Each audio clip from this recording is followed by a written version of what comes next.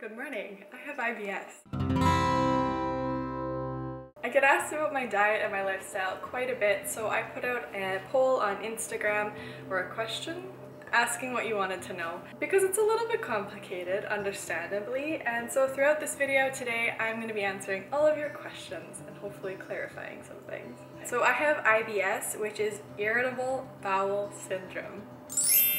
So to put it simply, someone who has IBS can't digest certain foods. It causes a lot of discomfort and stomach pain in the form of bloating and gas and constipation and diarrhea. It's a little bit of a spectrum. Some people are more IBS-C dominant and some are more IBS-D dominant. Lucky me, I'm both.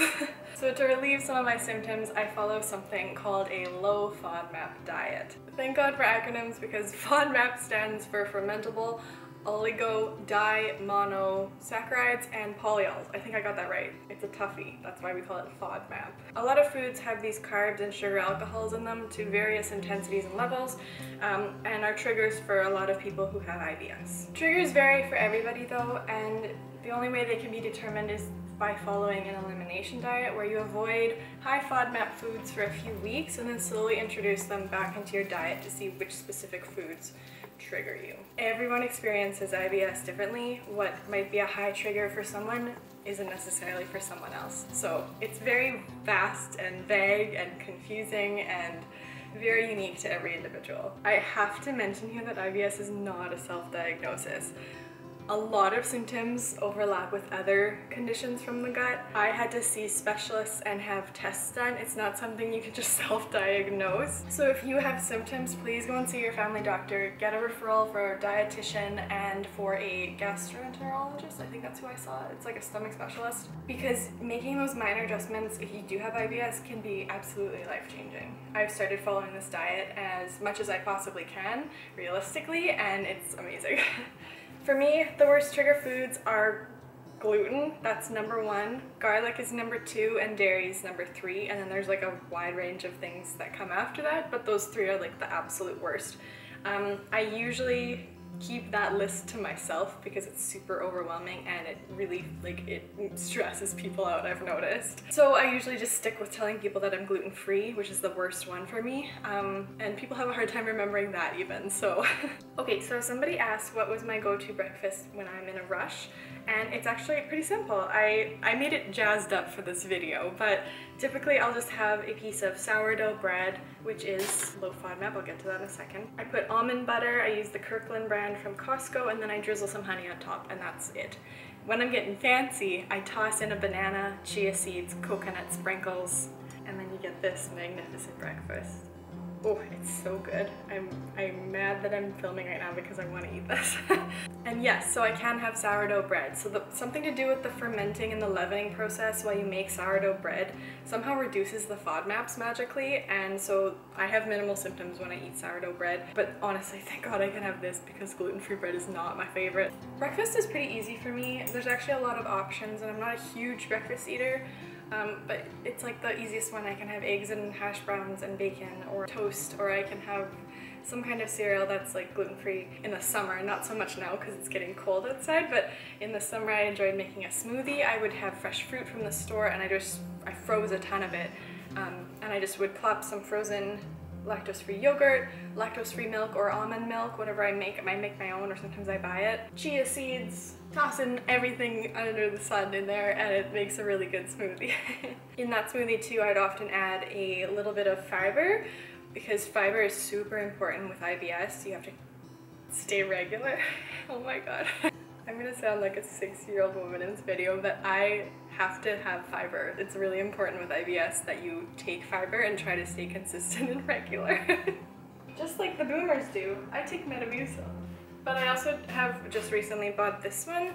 I don't like it as much. I probably won't get it again, but I can actually put this in my food and I won't know that it's in there. It's completely tasteless. So I was putting it in my smoothies or in my tea at the end of the day. Metamucil, you can't do that because there's a very strong orange flavor, but yeah, it's to each their own. Some people don't even like this one. Like, it doesn't settle well with them, so it's really, it's up to them. To you, whatever makes you go for number 2. I also take this multivitamin. It's just a regular old multivitamin. It's nothing to do with IBS, but you know, health. So in the mornings I take that. So I'm gonna sit down and eat my breakfast because I'm really hungry and I've been talking for a long time. Take my vitamin and I'll meet you back here for my mid-afternoon snack. Okay, it is time for my mid-morning snack. I usually just take a little bite of something to go here. Today I'm having cheese and grapes. I don't know why, but this is probably the best combination of fruit and dairy that you can have. Yes, dairy is an issue, I mentioned that earlier in the video, but it's in like really big quantities, so this amount of cheese doesn't really bother me that much. Some of the other kind of snacks that I eat throughout the day are spring rolls, gluten-free muffins, or cookies. I sometimes just have another piece of sourdough, piece of fruit, a cup of tea. Like there's a ton of stuff that I can eat. Sometimes I'll just eat a handful of almonds. Ooh, I should. No, I don't eat almonds.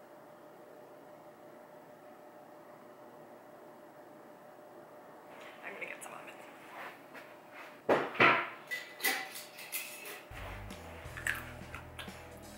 I snack a lot throughout the day. I'm a really big grazer. I find it's better on my stomach and easier on my stomach to not have like 3 huge meals throughout the day. Okay, so somebody asked me, do I meal prep and how? I don't necessarily meal prep in the sense of putting things in like little containers for the rest of the week, but I prepare meals in advance for the whole week. So I just kind of pick and choose. I usually make about 3 or 4 recipes and I pick and choose what I like because I like choice and variety. I freeze a lot of food as well so that it's easier to prepare. I just pull it from the freezer and bada bing bada boom, it's in front of me. When I freeze food for myself, it lets me be less reliant on ready-made foods, which often have trigger ingredients in them that don't sit well with me. I'm just like anyone else and I'll get a craving for like Pop-Tarts or something and I will buy the Pop-Tarts. I haven't bought Pop-Tarts in a month, that's not a good example, but like I will buy the thing and eat it because I want it. And I know it's bad for me and it doesn't end well. The story is a nightmare, but I just want it. And sometimes I'm tired and I don't want to cook and I just want to eat something that's really quick and easy and bad for me. Don't we all? But yeah, I'm not perfect and I still buy things occasionally, but yeah, anyway, the answer of this question, I don't necessarily meal prep. So I'm just gonna enjoy my break now and watch some things on YouTube, catch up with some social media, and enjoy my snack, and then I'll get back to work. It's lunchtime, which is arguably the best time of the day in the entire world.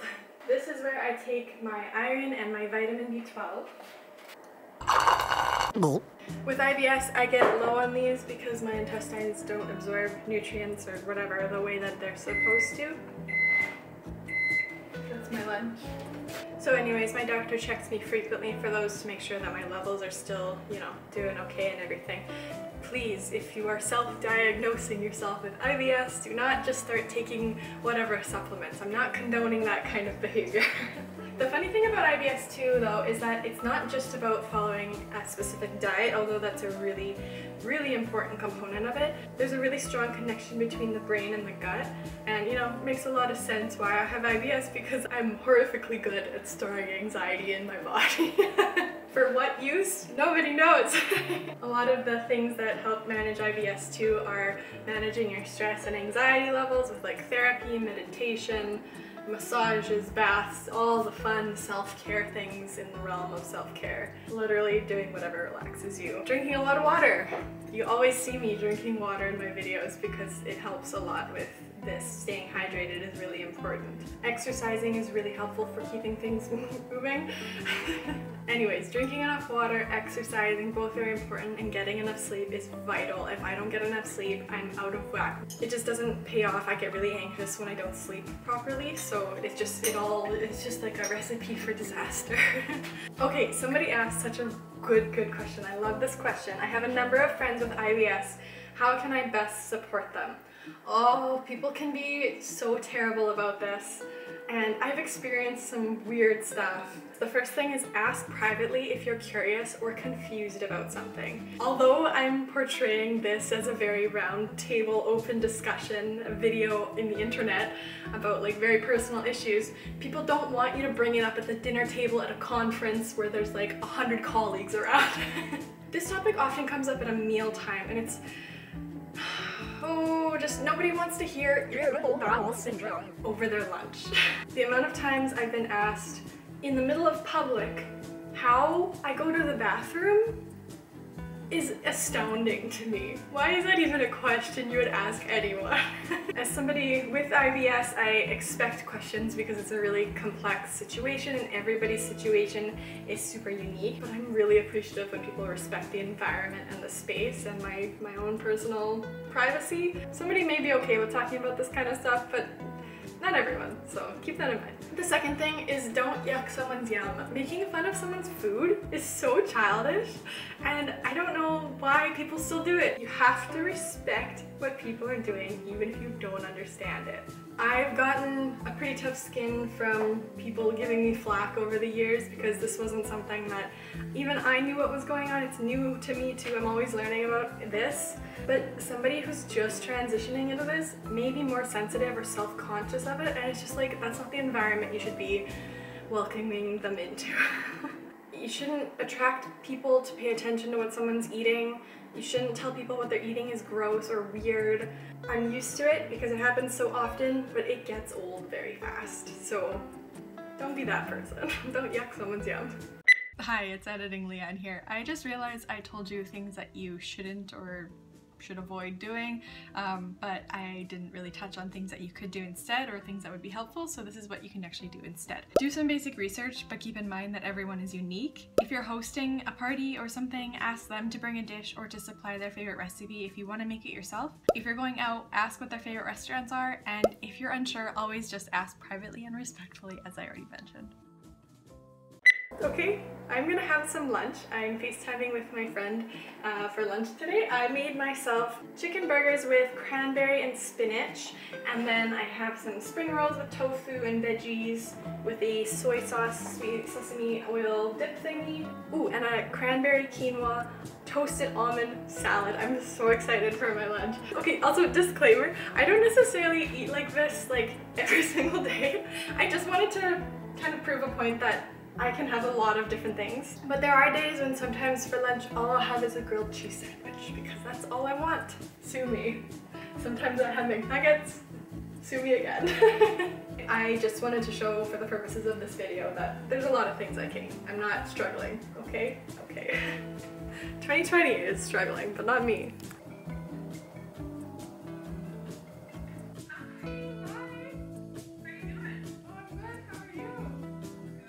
Okay, it is time for my mid-afternoon snack. Usually I'm super hungry by now because I just want supper, but I am not super hungry right now because due to filming this video I ate throughout all day today. So I'm just gonna go with one of these little oranges, or both of these little oranges. Baba? They beep like a fire alarm. It's a very like high-pitched frequency, but that's not what yours sounded like. Yours sounded like a truck backing up. Good luck with your beeping. Okay, as I was saying, I'm gonna eat these because these are just light and something that isn't gonna interfere with my hunger for supper too much, because I'm making shrimp linguine with lemon and spinach and I'm really excited for it. Okay, so somebody asked me too, do I buy organic or do you not believe in it? It's not that I necessarily believe in it or not, it's too expensive for me. It's a little bit out of my budget at the moment. I don't actually know if it affects IBS in any way. There have been some things online that I read that it does help, but I don't have the means of trying it just yet. Maybe in the future I will try it, but at the moment that's not an option. I also I make a lot of my own food, so I think that once I move out of this apartment, which will hopefully be soonish, I'll have a garden wherever I live and I'll be producing a lot of my own fruits and veggies and preserving them for the winter. But yeah, haven't tried it yet. Stay tuned for another video in like 2 years from now where I can afford to try it. Okay, so I'm gonna snack on these and then I'll see you at supper. It's supper time now, if you can tell by how dark it is in my kitchen. I also just wanted to touch on something that I had mentioned earlier. So I still can eat foods that trigger me. Things like gluten. I will still get the super zoomed in, sorry. I will still eat that kind of thing. But I do it knowing the consequences of my actions. I know how I'm feeling at the time, and I know what else I've been eating throughout the day or throughout the week, and I know what can set me off. I'm pretty good at that now. And sometimes I just take the risk and I make sacrifices because I want the gluten. If I want that honey cruller donut from Tim Hortons, I will take that stomach ache. Thank you very much. I really try to stick to the plan that I've kind of talked about throughout this video because that obviously makes me feel best. And who doesn't want to feel their best? Especially when the world is going to hell. Okay, so I have a few more questions here. How do I keep meals interesting? Variety for me is key. At the beginning of the week, I'll cook 2 to 3 different meals just to keep it interesting and to give myself a lot of selection. I get tired very quickly of the same food over and over again, so for me, a lot of avoiding repetition is like really important for me. Sometimes it helps to do like a themed week, like I want to do like a Mexican week or an Italian week, I'll do that. Sometimes I just do country theme and I make deer meat and pickerel. Whatever makes you excited, because the important thing too is if you're not excited to eat the food, you're not going to want to eat the food. To me, cooking for myself and using fresh fruits to nourish my body feels really good, so I don't have much of a problem with running out of ideas. I have a hard time with this pandemic thing where you're supposed to cook for 2 weeks at a time because fruit goes bad and vegetables go bad, and then you're like scrambling to try and cook all this stuff, and it's like it's way too much in the fridge at once. So that's been a bit of a struggle, but who's not struggling right now with the pandemic in some way or another? Okay, how is it that Canadian pierogies make you poop up a storm but not Ukrainian made? I don't know. I don't have the answer for you. I wish I knew, but yeah, what she's implying is we went to Ukraine this past summer, sorry, the summer before this one, and I did not feel sick when I ate the bread products, so like the pierogies. I ate so many pierogies and I didn't have any issues. It was the weirdest thing. I can't answer that for you, but yeah, feed me a Canadian pierogi. I'm out of commission for a while. Any funny food fails? Yeah, okay. The bean pie story. This past Thanksgiving, I made myself this pie of beans, forgetting that I had IBS. Beans are extremely high FODMAP. I made a gluten-free pie crust. It was a really good pie. But yeah, 2 o'clock in the morning, I was on the floor of my bathroom and I did not feel very good. And I'm not going to go into the details about why, but it was not pretty. Yeah, there's a lot of funny food fails. A lot of things where, you know, I crave something or my brain just forgets that it's really bad for my stomach and I just gorge on it, and then I have many regrets the next day or within a few hours. That's life with IBS, and there's nothing I can really do about it except to try to follow low FODMAP diet and live a bit of a stress-free life. So I just wanted to say thank you so much to everybody who has participated by asking questions on Instagram. Maybe I will do another one of these in the future. This was actually quite a bit of fun.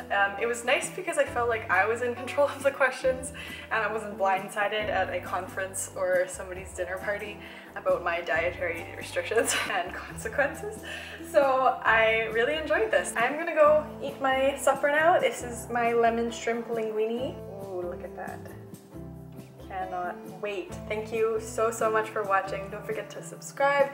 Leave me a comment if you have any other questions or DM me on Instagram. I will try to answer them as best as I can. And until the next time, we'll see you. Bye.